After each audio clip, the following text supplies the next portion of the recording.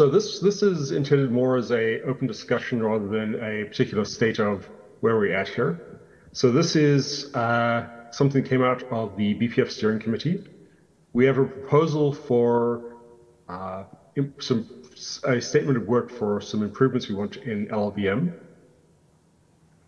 So the goal of this presentation is pretty much just that folks know that this is something that the BPF steering committee is looking at, share what we currently know, and gather feedback from the community.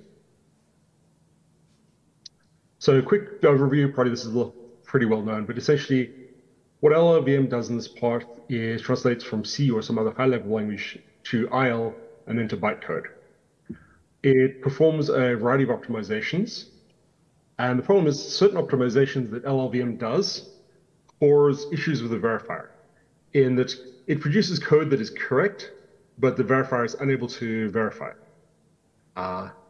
Often developers have to work around this by producing inline assembly. If you take a look at, for instance, the Tetragon code, it has large amounts of inline assembly whose purpose is to work around issues in the verifier.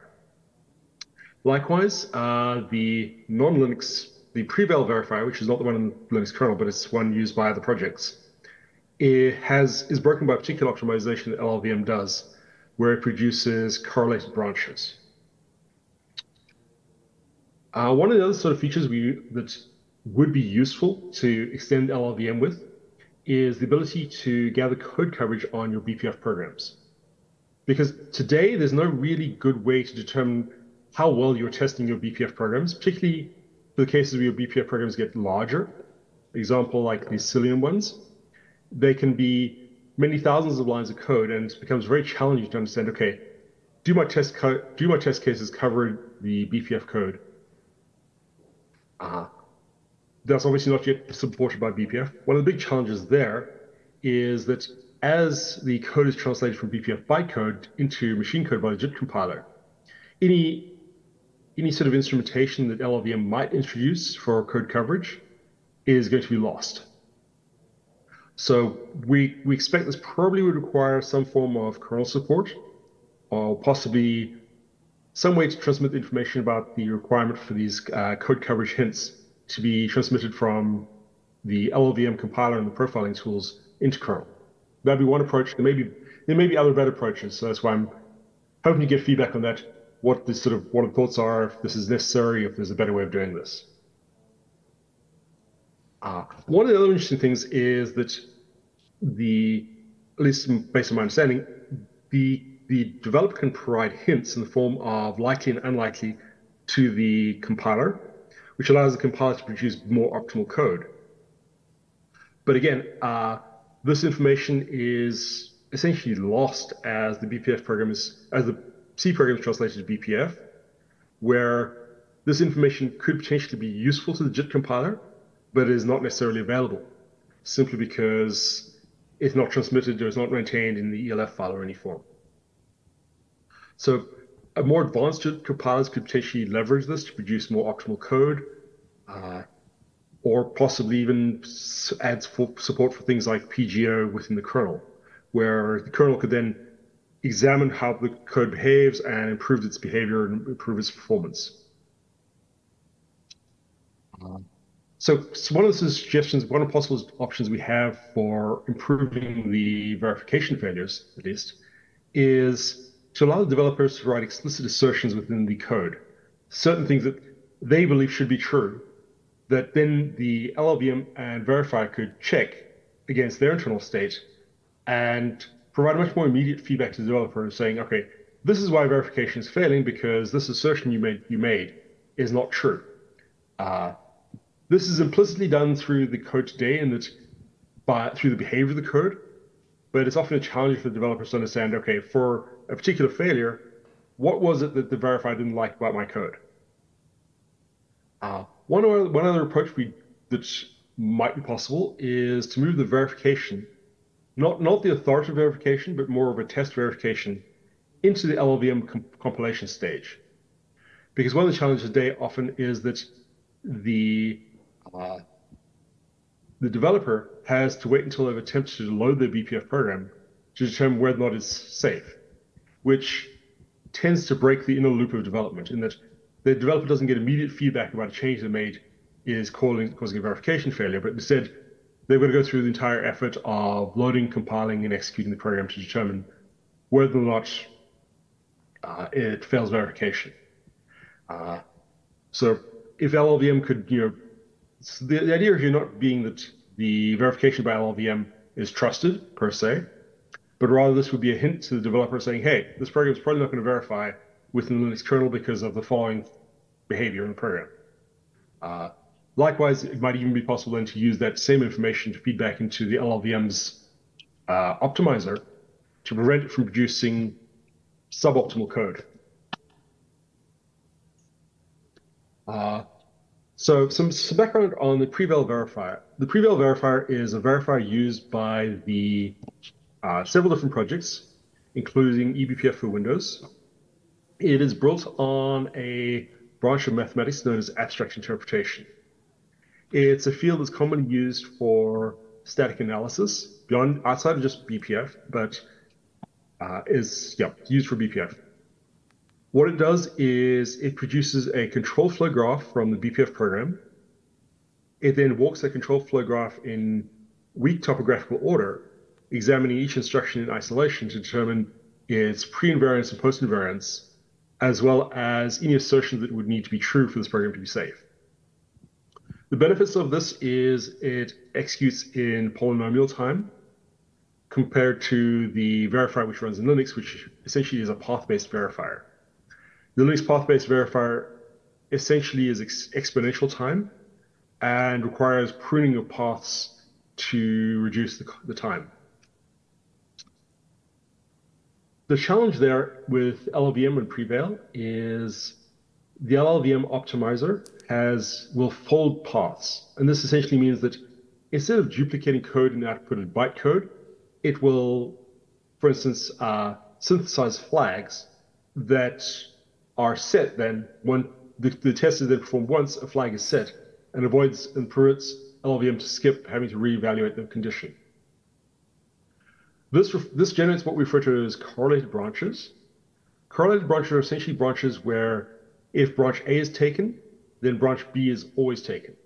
And likewise, conversely, branch A is not taken, branch B is never taken.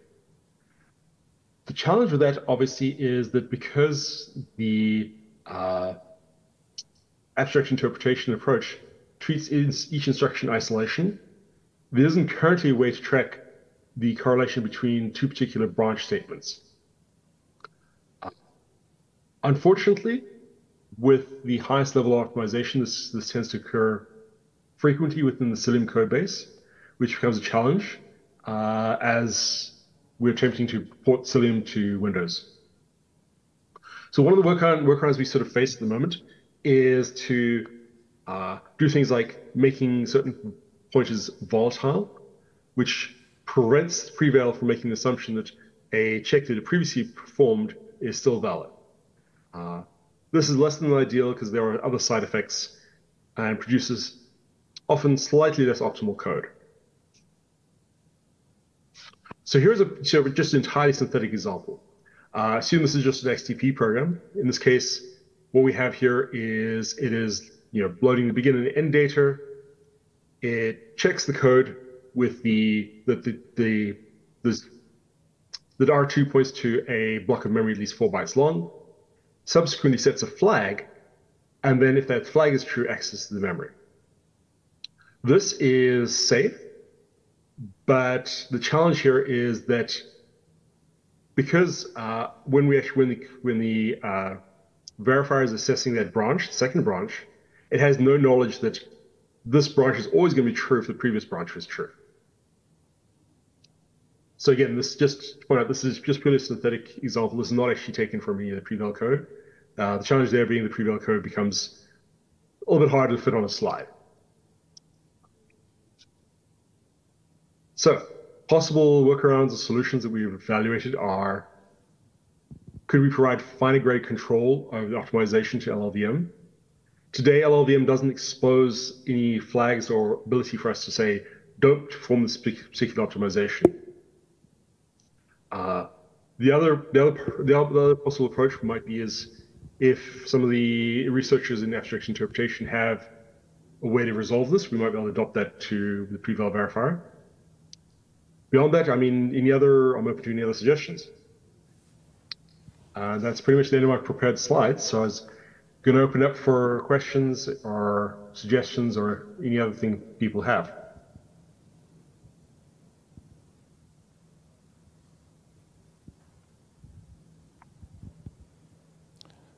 Okay. For the fine-grained control in the LLVM, and we'll have some discussions in the past with the upstream community, and it will be very hard and try to poke into the machine-independent optimization passes. So in the last LSF, in the last plumbers, and we discussed with GCG Jose, and most likely we could introduce a flag at a compiler level, and for example, like some kind of like a flag, and I forgot the name, and which can compiler will know with this flag, compiler will know, okay, you probably need to do some special things, for example, verifier friendly code. And then this flag will pass down to the passes.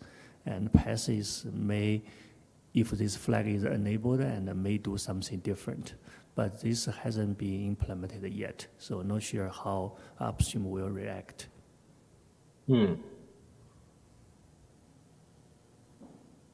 So I guess my other question then is, there are several other things which we'd considered. Let me share my page again here. So I was wondering, so some of those suggestions within the original statement of work were things like code coverage. Are there any thoughts on? Nope. Where do I pick? Any thoughts on code coverage? Adding code coverage support for BPF? Is this something that would make sense to the community, or does the community think that BPF programs tend to be small enough that this is, or should this is not really super useful? May not be super useful, but will be useful. And I think I talked to Daniel sometimes back about the code coverage. And if anybody interested in it, and welcome to do some implementation on that. So, so would we see this as something that would be injected into? So would this be something that would be between the LF file, or how does the information about where to insert the code coverage probes? What is the sort of thinking on that? How would we want to transmit this information and gather this information? And code coverage will need a compiler support. And I think somebody has some old LLVM 12 and try to hack, but I actually tried it doesn't work. But you definitely need some compiler support. And this compiler support probably will add some code in the LLVM, in the generated BPF code. And then you later on take out that information to produce a coverage graph. Can we get pretty close to that just by processing verifier log? It emits every instruction it processes. Yeah, you can. You know which instructions being run. Instruction and you'll need the very verbose output, so nothing is streamed. Yeah. But yeah.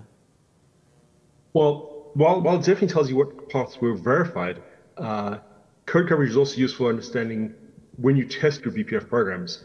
Are you in fact hitting all of the code paths you expect to hit?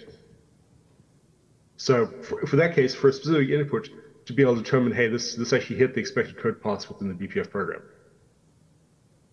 And I don't think the verifier, because the verifier will just tell you that all possible paths that might be reached through the program, but not necessarily the ones you're actually actively testing. So in terms of code coverage, do you think we can do it without requiring kernel changes? Would this be purely a BPF and LLVM change without any change to the kernel mode, or do we see kernel mode support required? It will be a kernel change. And you kind of touched it on it a little bit, because it's beyond code coverage, it goes into PGO as well. So you not only want the coverage, but to know like which part of the program are more frequently executed than the others, and potentially give this feedback to the user so they can maybe like optimize it. So it's part of this performance analysis that BPF is used for performance analysis of the kernel and user space, but performance analysis of the program itself currently is somewhat challenging because like this instrumentation doesn't exist and just sample-based like you need like efficient way, like perf doing it some, but not to the degree. So this is definitely an area of improvement. Okay, that makes sense. Actually, I think, sorry, Karen? In Cilium, one of our colleagues, he wrote a tool which is called CoverB. So essentially, like the way this works is to basically increment a counter in a map for each instructions that was executed. So right now, this is very basic, but it can generate a report afterwards, and you can see the locations. But I think it has limitations because you definitely need kernel support. So maybe we could have like even something simple like a single instruction which would bump a counter in the map at a specific offset to gather this data. But it would be useful. Okay. Yeah, because so my view on that is if we do decide, I think it would be preferable if we could have a more generic mechanism with this can be implemented via, so that we can then maintain parity between various implementations of BPF runtime. So whatever approach we pick, I think it would be ideal if we could have it be something that could be picked up by other implementations of BPF runtime.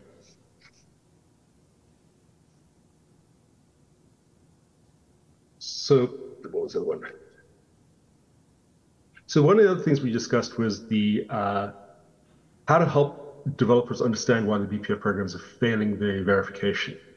One of the things which we'd asked about was, would explicit assertions within the code make sense? Is this something that would be valuable? Or is this purely just something that the expectation is that the developers should be able to understand from the verifier logs today?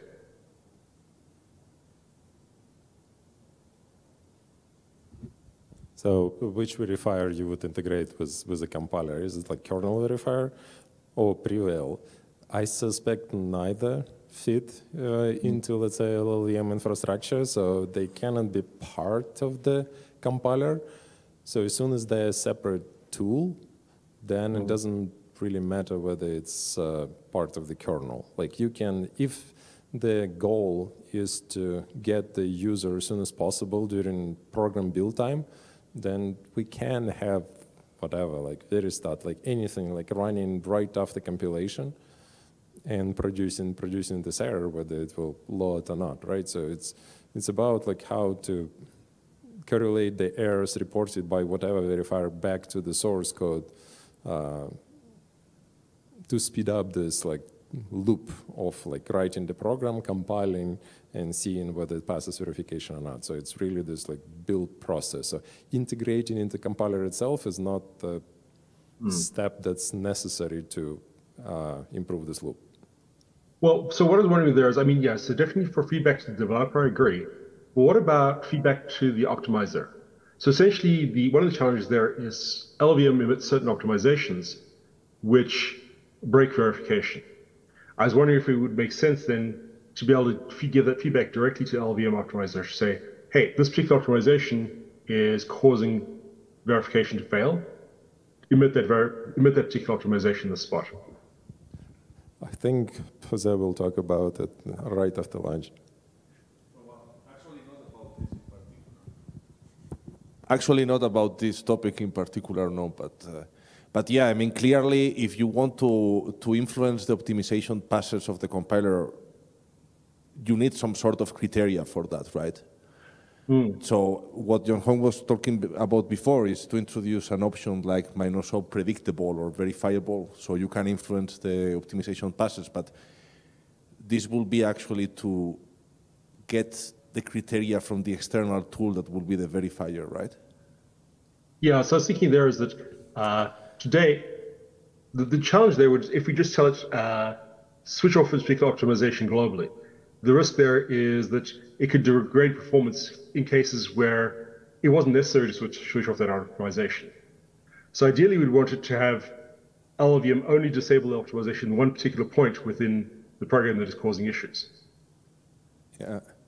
Well, yeah, on the GCC side, we have the same problems. And we are starting thinking about how to actually work this out. Yeah. By the way, I have one question about those likely, unlikely hints. I take that is for branches, right? For jumps. Yeah, branches, yes. Yeah. Okay, so about conveying that to the JIT BPF compilers, I guess we will need to do that by adding a bit to the BPF jump instruction or something, right? Yeah. So I was just wondering, I mean, to me that, because my understanding is the Linux kernel code where this regular C code is compiled has this, and it definitely improves performance. And particularly as we make a more advanced JIT, if we can understand, okay, which of these paths are likely, less likely, we can optimize it so that there are fewer branches taken. So. Well, I'm not too excited, to be honest, about these extra bits, because at the end, like likely, unlikely for the compiler is just layout of basic blocks, right? So when you have it, that's like when you look at the code, you know what is like likely, what is unlikely. Like it's already by the compiler that generated this code, it kind of told you already. So, and the JIT you're talking about, this overly smart JIT that take the BPF ISA and trying to optimize it again, this is actually questionable how much the trade-off between dangers of conforming to BPF memory model and squeezing extra optimizations after compiler already optimized from normal language into BPF ISA. So this extra optimization that you want to do after ISA, you are in this very much dangerous zone, because all these JITs currently, like what you're doing in Windows, it's really scary from the memory model perspective, because like whether you're adhering to all of the atomics and everything that is happening, whether when you start like reordering like load stores, is it going to be safe at all?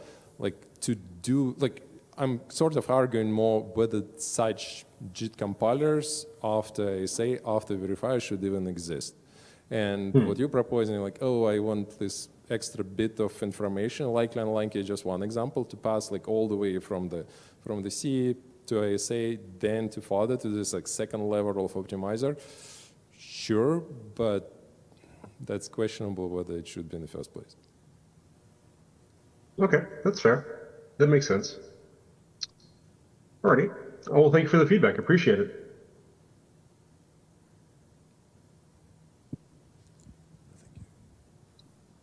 Okay. Unless there are any other questions, I think that was the end of my presentation. I had a question, if that's all right. This was just jumping back to talking about the explicit assertions and feeding them back into the optimizer.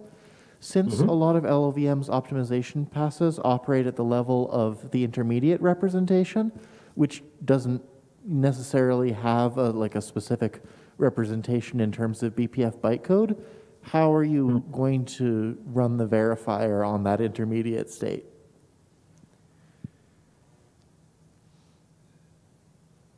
That's a great question.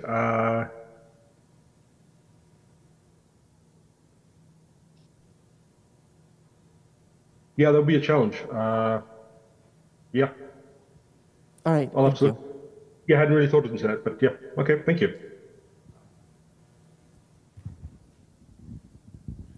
What we thought about doing in GCC about that was that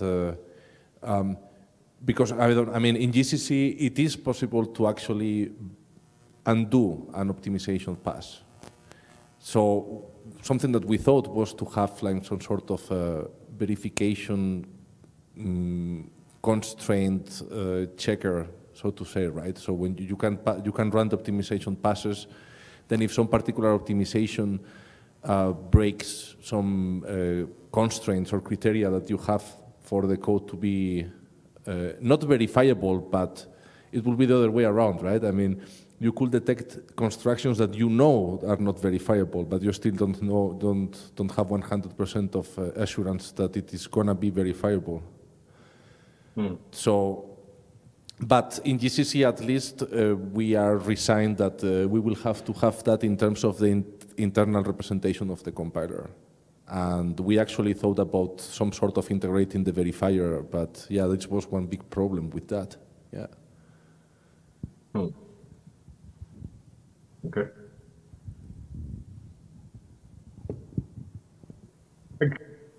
I guess the question there really would be that whether or not we could actually run the verification over the IL in the case of the LLVM case. I'm not sure whether or not the IL is sufficiently descriptive and concise to be able to run something similar to the abstract interpretation over it. That would be something, that would be one possibility I can think of if we want to go with give the hints to the LLVM optimizer.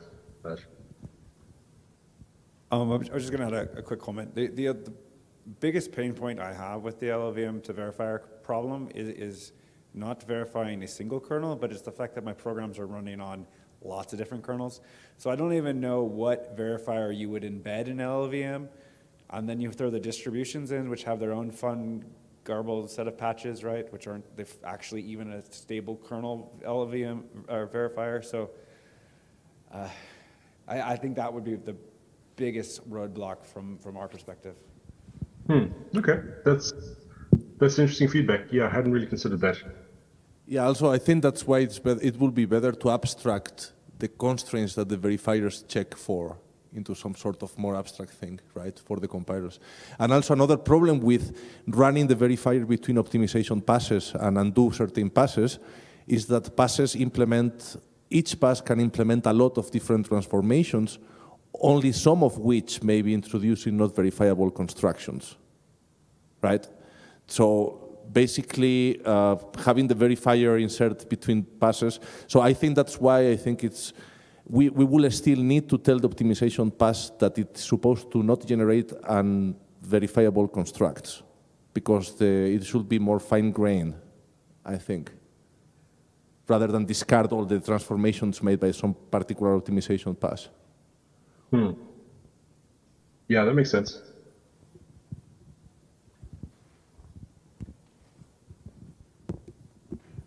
Yeah, hi, Alan, this is Dave.